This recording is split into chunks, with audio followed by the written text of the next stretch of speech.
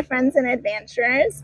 Heather here from Heather's Hikes and Adventures, and today I'm inviting you inside Terra to tour both of my no-build minivan camper builds. Sound interesting? I hope so. Come on. Well, hello there, friends and adventurers. Heather here from Heather's Hikes and Adventures. As I said outside, welcome to my minivan Terra. Today I wanted to do something a little different, hopefully a little fun, a little entertaining, and very helpful to you all. As many of you know, although if you're new you might not, so stick around and check out the other content that I have and you'll know as well. But I do have two different floor plans that I use in this no-build build, which is a 2017 Dodge Grand Caravan. Probably one of the things that I love the most about having a no-build build is the versatility and options that it affords me. I don't have to commit to just one floor plan, one layout, certain equipment with a huge investment. If I find that something isn't working, I can tweak it, I can change it. If I get bored and I just kind of want to change, I can switch things up. So I honestly love having the option of two amazing floor plans. So I figured, why not do a video where I show you both of my floor plans in the same time, at the same time, in the same place, so that you can see for yourself, compare and contrast the differences between both, which one might work better for you, things that you might prefer, things that you might not. And maybe it'll help you if you're in the planning phases, or maybe it'll help you if you think you're ready for a change. Whatever your situation is, I hope you'll stick around and check out both of my awesome floor plans in my amazing minivan camper Terra.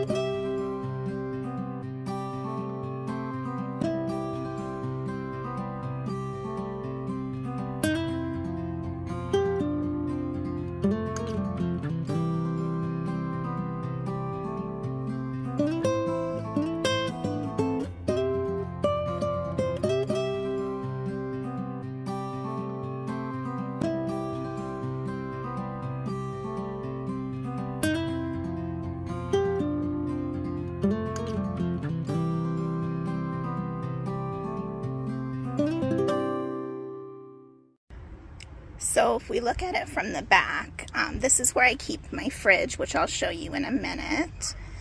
And then underneath here you can see is where I store my clam, which extends beyond under the bed. I have my garage, which I've given you a tour of before. My mallet for the tent stakes. My Lunatech bottle I just like to hang here and tuck it in, and this is where I keep my dirty laundry and other extra stuff. And then my water supply, which clearly needs refilled right now. And then this is where I tuck my mosquito netting and my magic mesh screen doors, along with some extra reusable bags for shopping. And you can see here is my bathroom setup, and you can see what the cot looks like from this angle. This is the memory foam that's folded on top of the cot mattress here, just with a fitted sheet over it. And my bedding. So I'll go get the fridge so you can see how that part fits on from back here. So aside from tucking my outdoor rug and outdoor chair under here, as you can see, the final component to this setup is putting my fridge in and sliding my toolkit in. And that is this setup from the back and how it works for me. As you can see coming into the living space in this setup, this is definitely where the most visible changes are. This is my bathroom in this setup, which I'll go into in a little more detail, although you can see more of it in my tour that I have linked below. I have my seating area, and just some rugs. This 3-door drawer unit is my pantry, closet, entertainment, and I've shown you guys what I keep in here before as well, but this is the same in both setups. And it's just very easy to access. It's actually in the same exact spot, as you can see, all of the same items. But as you can see underneath, there is much more underneath storage for sure this way. I don't have everything I keep with me on a trip right now, but this gives you an idea of the space. And I also keep my clothing and all of that kind of stuff under here. And this is just a little setup on this side using the cup holders. As you can see, I've gone into before, I keep my extra pajamas and bedding in that pillow. Smokey and Flora. My lap desk, my bamboo table. And then I have my little C table over here. This is the same on this seat, and this section is the same in both. It's really just the whole layout that's different here. As you can see with this bed setup, which is the Coleman Camp Cot that is 30 inches wide and 80 inches long, you can definitely fit on here at pretty much any length, you know, well over 6 feet, and you're good. So that is one bonus. You can definitely stretch out, roll over, move around. You're not as constricted. You've got all of the storage underneath. But as you can see, the living space itself is much, much smaller this way. And that is open and airy. Bathroom. In this setup, I'm using my large ottoman, which makes a great additional surface and seating. And then this is my toilet, which is the same as in my other setup. The only difference here is that I keep my urinals, my pee bottle, my extra stuff like air freshener and things like that tucked here instead of inside when it's not in use. I keep my shower bag, my collapsible sink sometimes. And then when we move this out of the way, you can see I've got my first aid kit, my shower wipes, my spare cedar shavings for the toilet, and my spare female disposable urinals underneath. So I do like the versatility of having everything contained in here and still being able to have the toilet itself set up at the same time. So that's one definite bonus to this setup. Just give you one last quick look around at this layout. And of course the fridge is normally tucked right behind these pillows, down in the well between the back hatch and the bed. But I removed that already since I'm getting ready to take everything else out as well.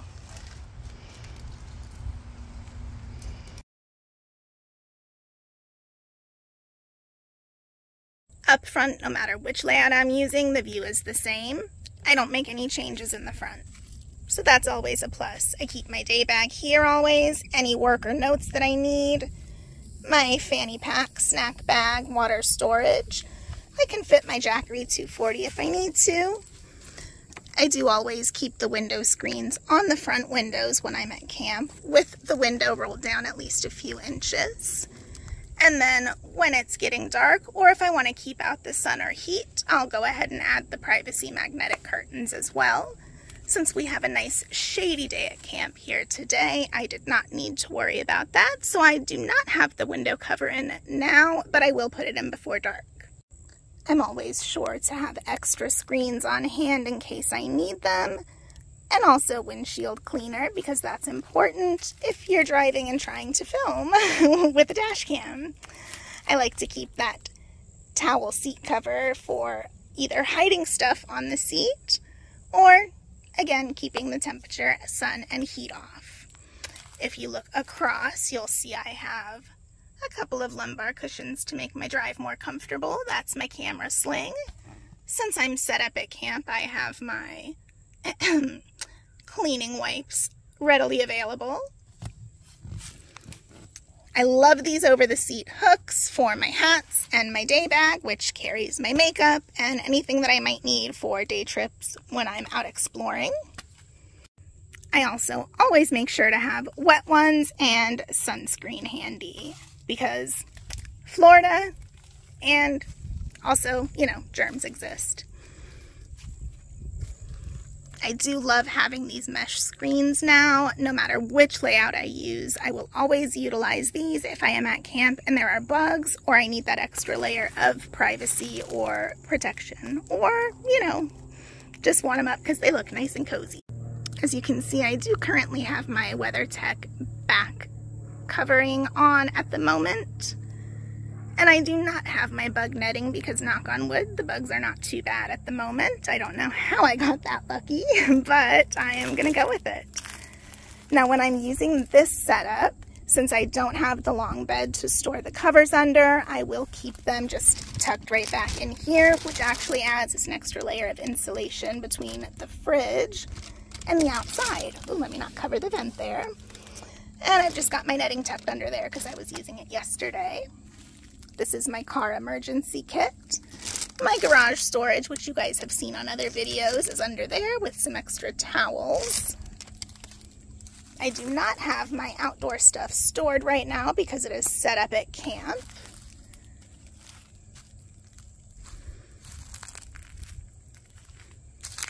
And this is also my outdoor setup, no matter what, when I use it. My Coleman folding camp chair, my little aluminum folding table, my outdoor rug, the privacy panels that I did not need this time, and my 6-foot by 6-foot clam quickset traveler, which I do have a video on setting up that I just posted recently.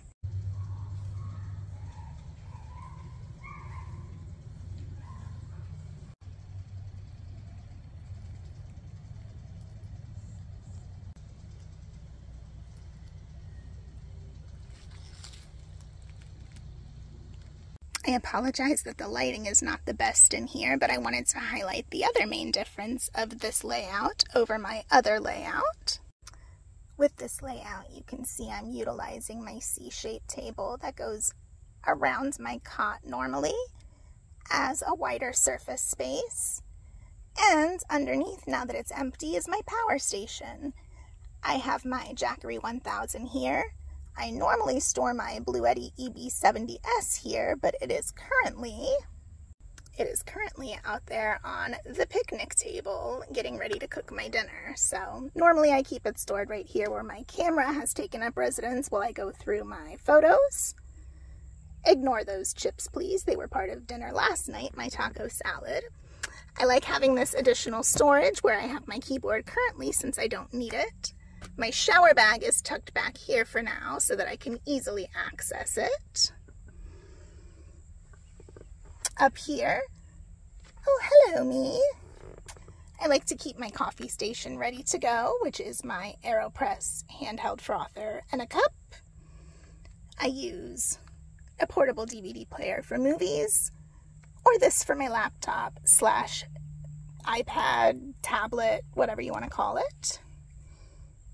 And also, no matter which setup I'm using, I will always have a fan clamped there and one clamped here for maximum airflow. I might not always use both, but they are there as an option. The other largest difference to this setup over my other layout is my bathroom. As you can see, it is much more condensed. I do have this towel on top, because if I do need to use the restroom in the middle of the night, I don't always trust Sleepy Heather, so I can put it on the floor underneath me to prevent any accidents, shall we say. Then here we have my actual toilet, if and when I need it as an emergency.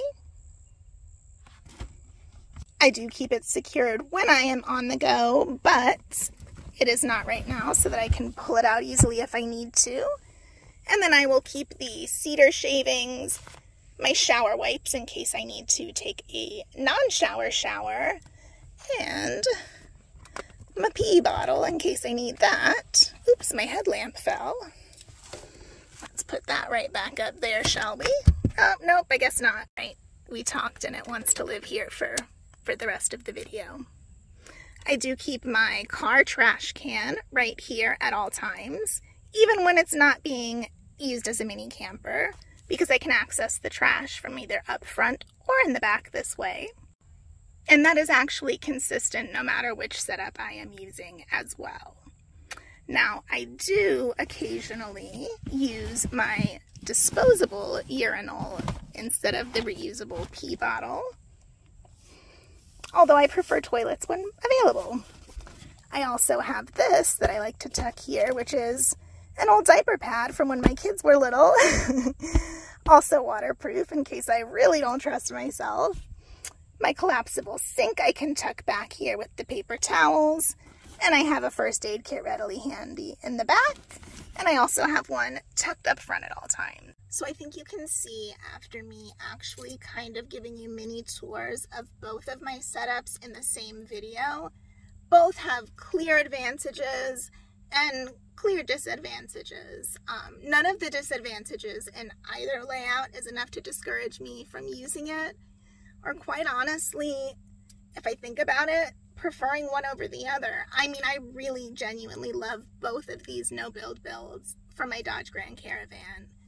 I will say I do tend to end up preferring using this one just simply because it is so much faster and easier to put together and take apart. I'm able to leave my bed, as I've mentioned before, in place. So that really simplifies things. I only have to take out part of it when I need to put the middle row up and use it as my daily driver to transport me and my kids around. So that obviously makes it way easier and way faster to use in between trips and when I'm ready to hit the road again. Wow. Okay. Okay, I'm back with my ambiance lighting again. I had a little battery die on me since I was using my little tiny power pack instead of my mini Jackery, so I've got my lighting back. Not that I think it makes a ton of difference in this late afternoon filming that I'm doing currently, but like I was saying, both have clear advantages. They also have disadvantages. The things that I love about one are a trade-off for what I love about the other and sacrifice in each. For instance, having the much bigger, comfier, cozier bed that I can stretch out, roll around in, use my 0-degree sleeping bag in when it's cold and I need to be toasty. All of that is only an option really in my other layout. However, I have to sacrifice a lot of living space, and also I've noticed in the heat and the hotter temperatures, having a big cozy bed is not always the best. I kind of like having the light, open, airy living space in the summer and warmer months here in Florida because I feel like it doesn't hold in as much heat. You know, it's just open and airy. And I love that I can go in on either side. It doesn't matter where I park. If I want to have a beautiful waterfront view while I'm cooking dinner, but I can only do it from one side, this really keeps my options open. So it is more versatile. That said, if I'm doing longer term traveling, if I am going to be in cold weather, I definitely would pick the other layout because I am much more comfy cozy in the cold that way. It holds in more heat. I do feel, since it's less open and airy, that it kind of holds in the warmth better. So, you know, I love both of these layouts, and I honestly think that they are two great options that are so easy and so accessible for virtually anybody. So I just kind of wanted to put them both in one video so that you could kind of compare and contrast yourself. I do have another video where I talk about the differences and kind of try to weigh out which I might prefer. So I'll link that below in case that's helpful too. But I hope you found today's video informative, entertaining, and helpful. If so, please give me a thumbs up so that the algorithm knows you did too. And as always, I just really want to thank you for watching. I truly appreciate each and every one of you. And I hope to see you again soon. Bye.